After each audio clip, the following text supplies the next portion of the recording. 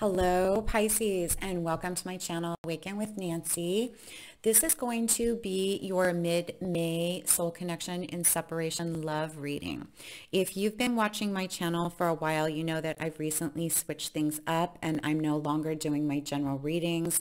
I am focusing exclusively on soul connections who are in separation. And what that means is you've either been in a relationship with someone or you've met them along the way, and there is something very, very deep between the two of you. There's a sense of belonging, and this is something that you've never felt before.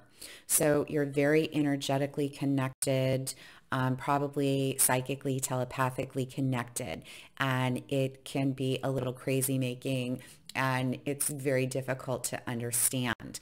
There is some obstacle between the two of you, and so you're in separation and you're probably not communicating right now. And if you are, it's very little communication, okay? So if that's not your story, then this reading is definitely not for you. These are very specific readings, and they are, this is a general reading, you guys, so it's not going to resonate with everyone, even if this is your situation. The energies can also be reversed, okay? A couple of announcements. If you would like to book a private reading with me, I will pin a comment down below. You can click on the link and be directed to my website, awakenwithnancy.com. You guys, when booking, please, please, please indicate in the notes if you want a phone reading, a Zoom reading, or a pre-recorded.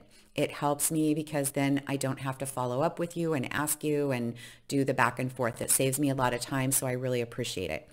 If you are booking a pre-recorded, please provide your zodiac sign, your person's name, their zodiac sign, and you can also give me a brief description of what's, going on with the two of you. Very much appreciated. And I do want to say thank you to everybody who's been booking private readings with me, watching my channel, liking, sharing, subscribing, and commenting. I really appreciate it. I've seen a lot of growth in my channel in the last couple of months, and it's really exciting, and I just appreciate each and every one of you. So thank you so much. A couple more things, and then we'll get into the reading. Oops, I just bumped my camera.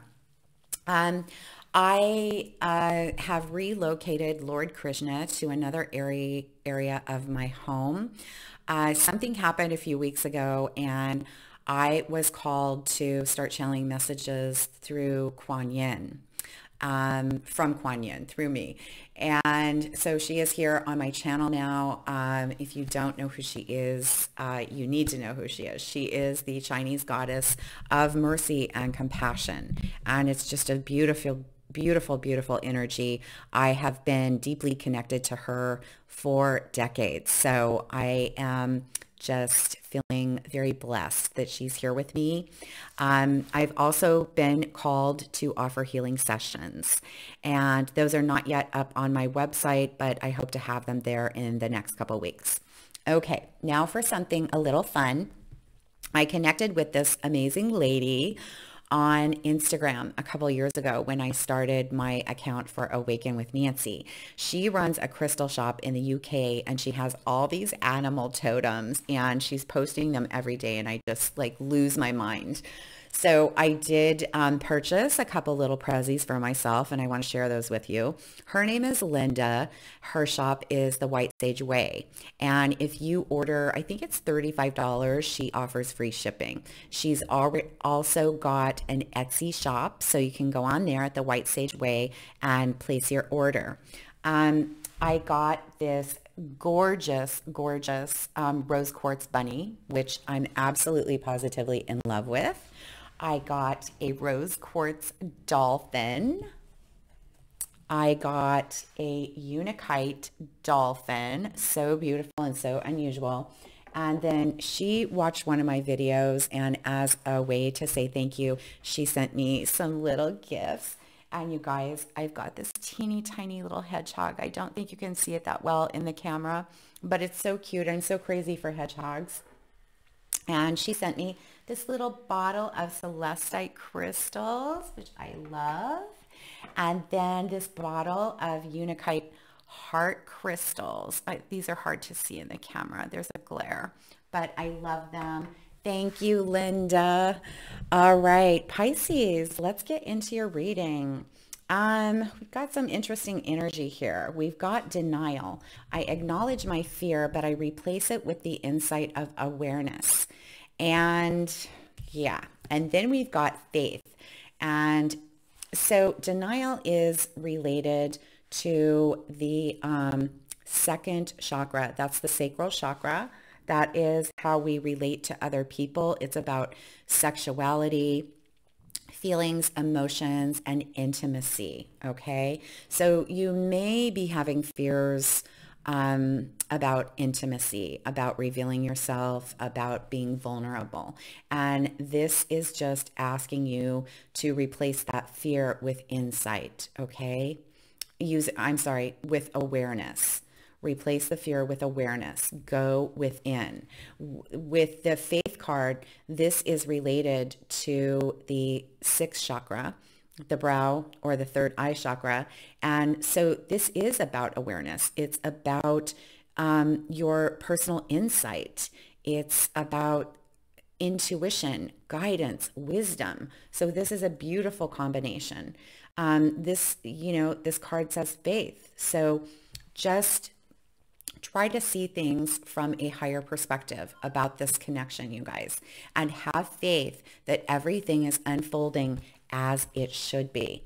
Now, we do have this other card that can be a little bit challenging. This is the workaholic card, okay?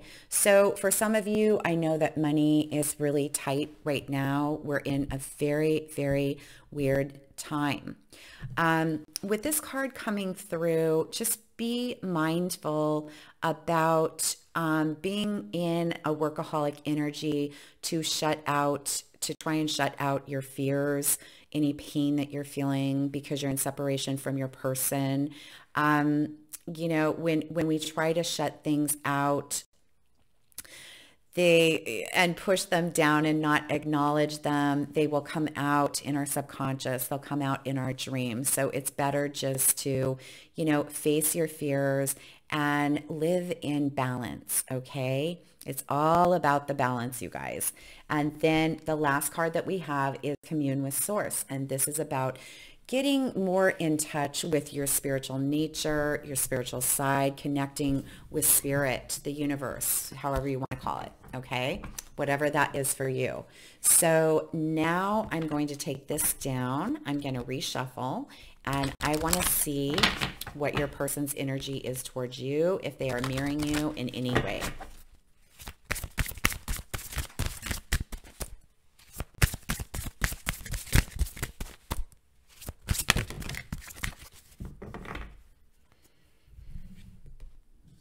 We've got sacrifice. What can you let go of? Wow. This is like the Hanged Man energy for me. And this is their energy towards you and this connection. So they know that they need to let go of something.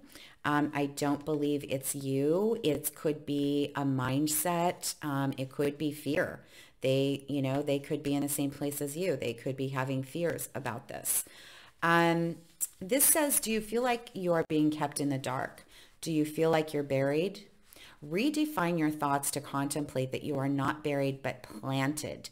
Soon it will be your time to bloom, to be aware and to know. But for now, you must merge with the darkness in order to grow. The maiden has sacrificed her ego to become her primal self.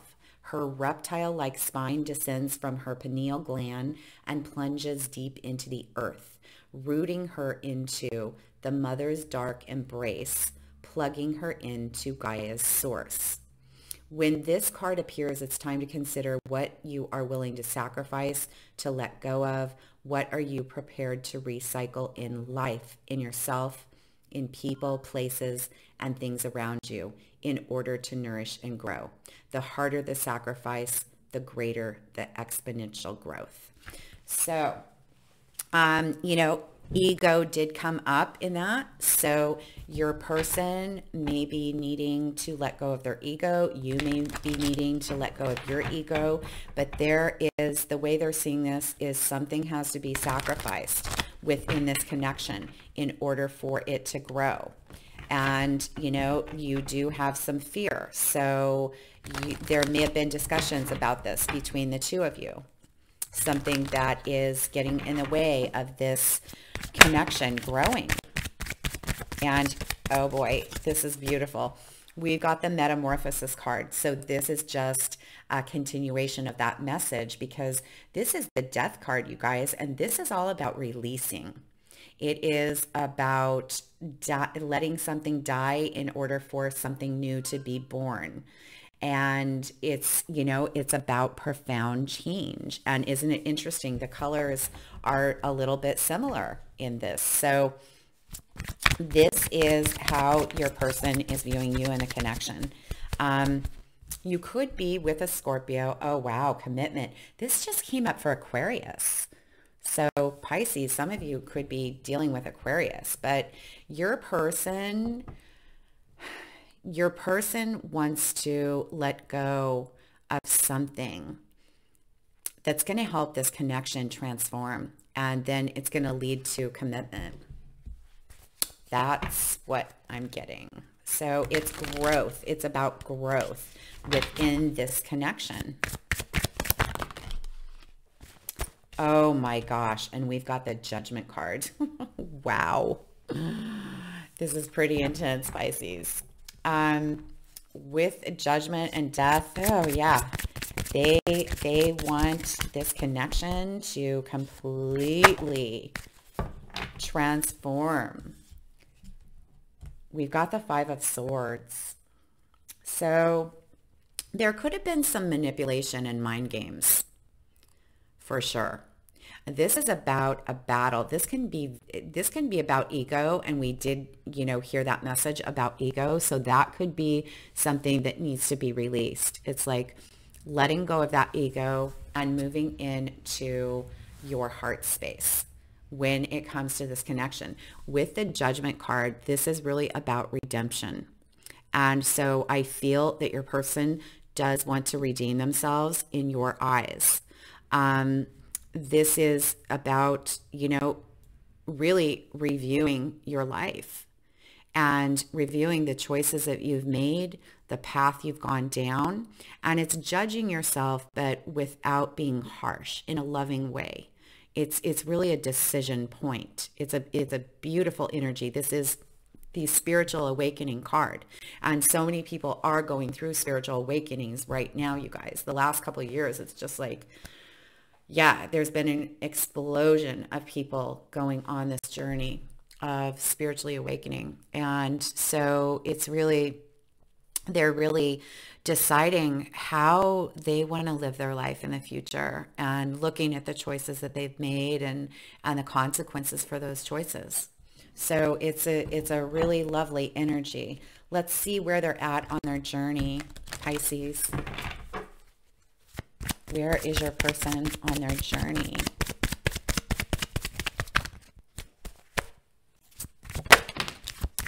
They are learning lessons.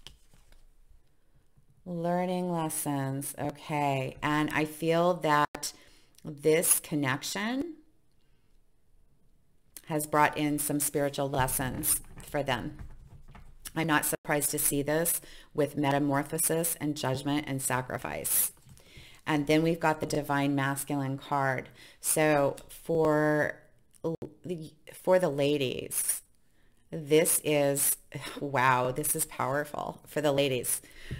The Divine Masculine, this is the Emperor. This is the Awakened Masculine. And this is under metamorphosis. So ladies, your Divine Masculine is integrating those lessons, and he's transforming, he's growing, he's learning about cause and effect, those choices that he's made in life, in love, and he is leveling up. He is becoming a conscious being, a conscious spirit. This is beautiful, absolutely beautiful.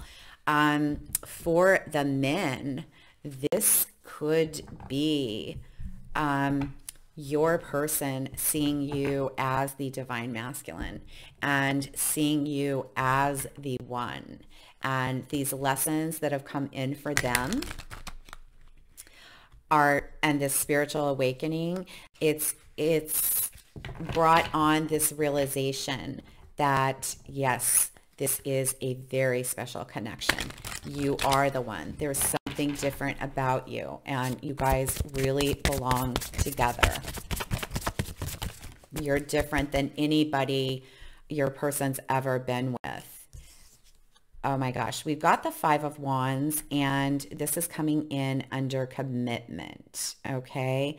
So you and your person could have been having a tug of war about commitment. One of you may be resistant to committing, to formalizing, or not, yeah, formalizing the relationship. But with the Five of Wands, this is also about competition. So there could have been something or someone who was interfering in this connection, and it didn't allow for there to be a commitment. So just take what resonates. Now, we've also got the Ten of Cups, and this is coming under judgment. And what I feel is that your person has been chasing after the wrong things, and there is this message of ego that keeps coming through, okay? So they may have been pursuing things that fed their ego, but didn't bring in like this emotional contentment and satisfaction. And this is exactly why judgment is coming through. Because they're reviewing their life. Basically, it's like, yeah, I've made these choices, but it didn't get me where I wanted to be. And so now they're doing a self-assessment and trying to figure out what it is that is going to bring in this Ten of Cups, this happily ever after, this satisfaction, this emotional contentment. And it's you. And they're beginning to realize this. So beautiful, beautiful. Okay, so now what I want to do is I want to take down these two cards. I want to reshuffle, and I want to see what is challenging them.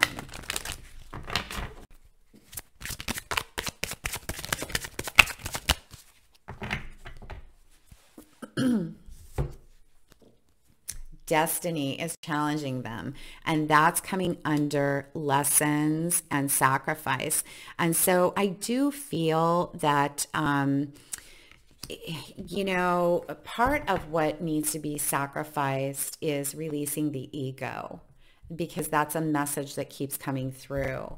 And it is a sacrifice to, you know, sorry, you guys, to have a realization that we have been living through our ego, feeding our ego through our experiences in life, and really not approaching things from our heart. So destiny is definitely challenging them with all these lessons coming in, knowing that in order to be with you, their destined one, they have to go through a huge transformation. I think they're willing to do it, but it's still, you know, it's still not easy. Change is not easy, you guys. And then we've got grief, and this is related to the heart chakra. And this is coming in under the divine masculine. So there is a lot of grief that they're holding on to in their heart space, and it is challenging them. They're working through it. But, you know, they're releasing things, and they could be very, very emotional at this time. Oh, you know what I'm hearing? That Taylor Swift song, Delicate. That's what I'm hearing. It's a delicate situation. Oh, we've got fear. And that's under the Five of Wands and commitment. So there could be a fear of commitment for your person for sure. Big dreams is coming under the Ten of Cups and the Judgment card. And this is challenging them. It's almost like they don't want to dare believe that they could have this happily ever after. You know, sometimes we get in our own way, you guys. Then we've got the Four of Wands. This is related to the Ten of Cups and the big dreams. This is challenging them. This is building a foundation. This is a commitment. We know that they want the commitment, but there is some fear. There's some pain in their heart.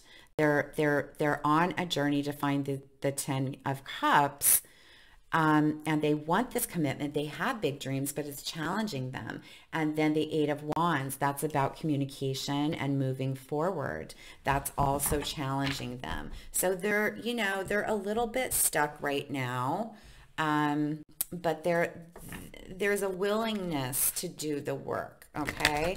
So it's just one foot in front of the other is what I'm feeling. It could take some time, but they, you know, I do feel that they are making progress. It's more of a limiting belief system.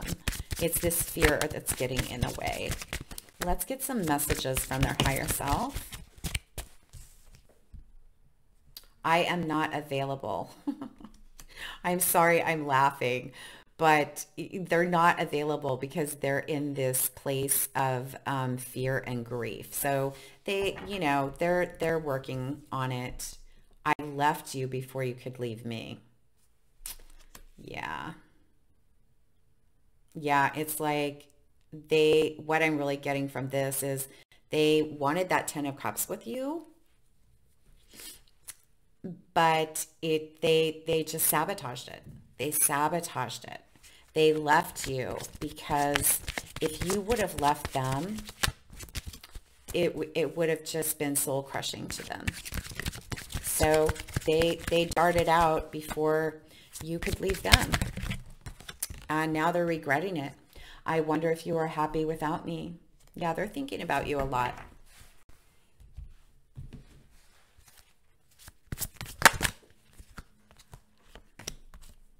The Magician. They're wanting to manifest this connection back into being. They're wanting to manifest a lot of things. They're wanting to manifest this Ten of Cups, Four of Wands. They do, you know, they've got such big dreams. And I feel like as they move through the sphere and start releasing this grief, that they are going to become more powerful and more confident in their power to manifest. And then we've got the King of Cups, and that is absolutely beautiful. You know, this is them just saying to you that they have deep, deep love for you.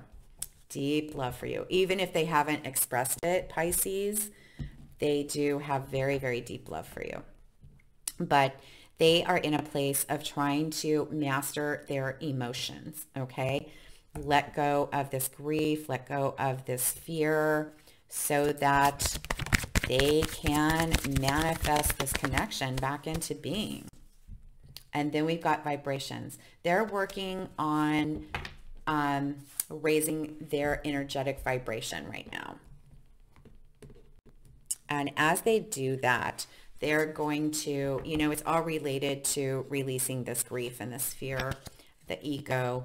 As they do that, as they do this releasing, this letting go, it is naturally going to raise their vibration, which will help heal things within this connection, even if you guys are still in separation. The more we work on ourselves, the happier we are, the higher our vibration is. It's going to help the connection, you guys, because your person is very energetically connected to you and they can feel your energy. So when you're in a lower vibration, they feel it. When you're in a higher vibration, they feel it. So what Spirit has to say about this connection is obstacles. Unhealed wounds are blocking forward movement. Yeah, that's really what I'm feeling with the vibrations, grief, and fear. It's like your person, probably both of you, need to do some healing. This is a common theme. I probably say this in every single video, you guys, but it's true. So it's important to focus on yourself. And then we've got mastery. You've learned the spiritual lesson, and we do have the lessons card up here. I feel that both of you have learned significant spiritual lessons from this connection, and that is a lovely thing. And then we've got warning. Don't dismiss the red flags here.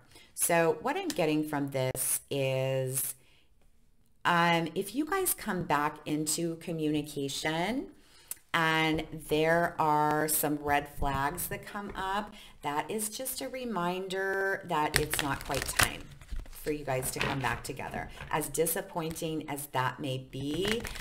So if your person reaches out and you start communicating, I know it's going to be very exciting. I just saw the Six of Cups, but this is really asking you to be aware, be mindful of the red flags, and don't let your joy and excitement, take over so that you lose any discernment. That's what I'm getting. Okay, what are their intentions? Two of Wands. That is about a decision, and I feel it's more about them and their journey. You know, we do have the Judgment card, so they're really in a place of self-improvement right now, and just trying to understand and integrate the fact that every choice that we make has a consequence. And so they're carefully evaluating how they want to move forward. And then we've got the Page of Cups, and you know, I do feel that they want to come towards you and express their feelings to you. But it's, you know, with this energy, it's a very young energy. It is a page, and they're just feeling very, very unsure right now.